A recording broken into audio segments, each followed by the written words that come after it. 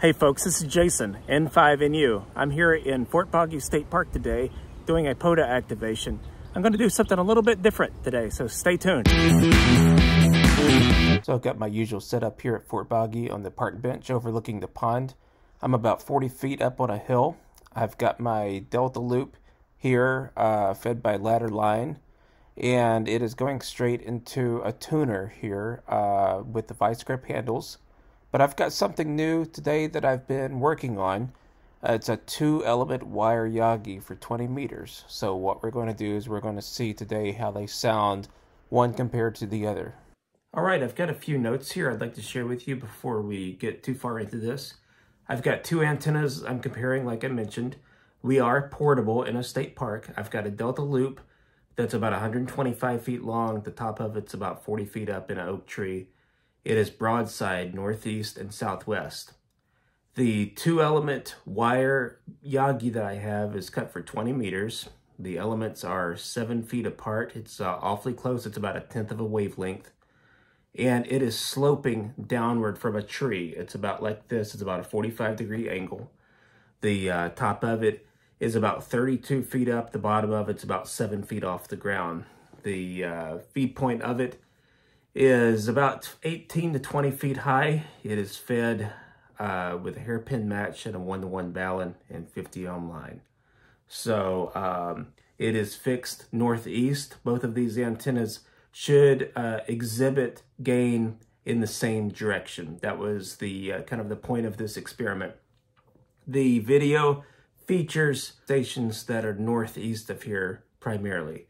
And so we're looking at gain in that direction. This antenna has quite a bit of rejection off of the sides, but that's not what we're looking at today. So just a couple ground rules and things for you to know.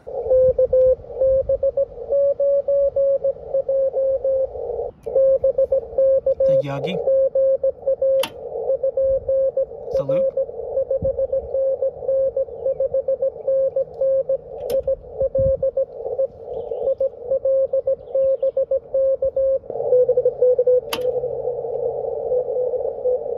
that's the loop.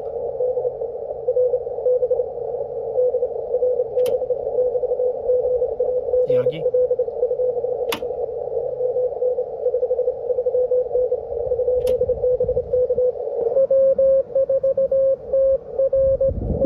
Touching S9 on the loop. The yagi.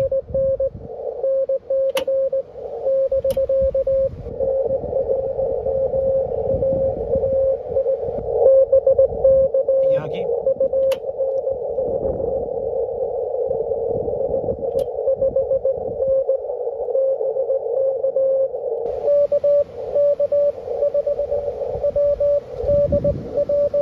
Yagi.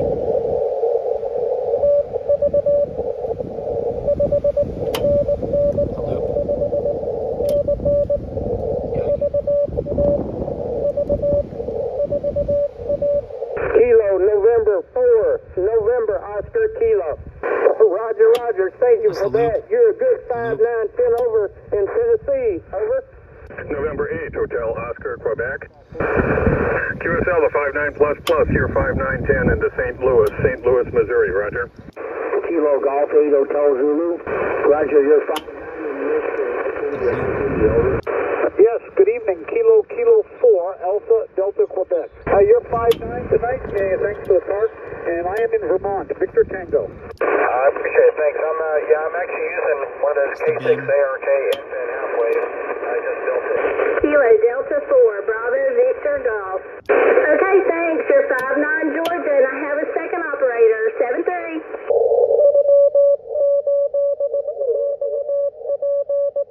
Is the yagi. The loop. Loop. The yagi.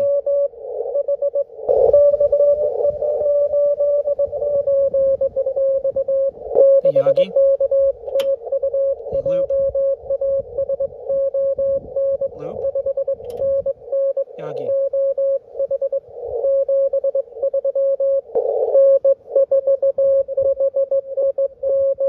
Yagi. The loop. loop, loop, Kentucky, yagi, loop, yagi.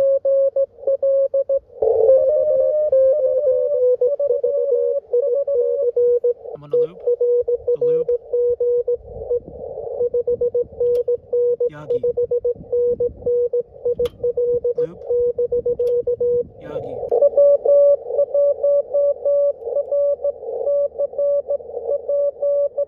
I'm on the yagi, the loop,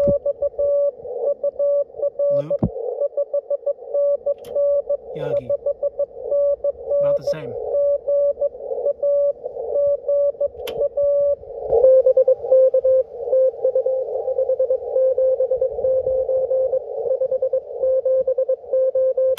Loop, loop, yagi.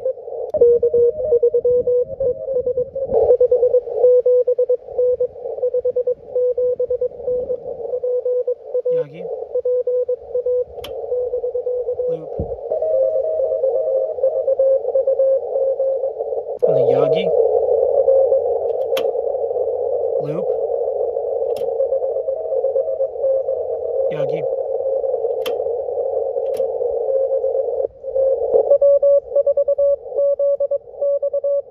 Yagi, the loop, yagi, yagi, loop, yagi.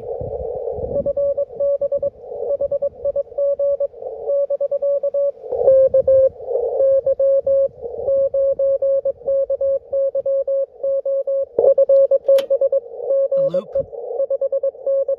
yagi, loop, yagi. So, what did I think about all of this? Well, I'll tell you. I know that the lobes on a 2-element and on a delta loop are both pretty wide, which is great for POTA. Really, the stations I noticed that were more to the east and to the north, those stations were a little bit more equal on the two antennas, but the stations really more to the northeast directly where there was a little bit more difference in those signals. I noticed that some of these stations were essentially equal, and some of them there was a huge difference, and there's a couple that were actually nearly unworkable on the loop, but you could hear them okay on the yagi. I have some bonus footage for you from Echo Charlie 1 Romeo. I was recording the contact with him.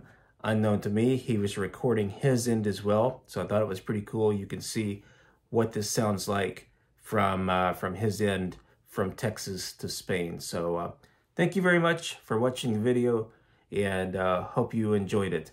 Don't forget to subscribe and like the video. 73 to you from N5NU. AC1R, hello.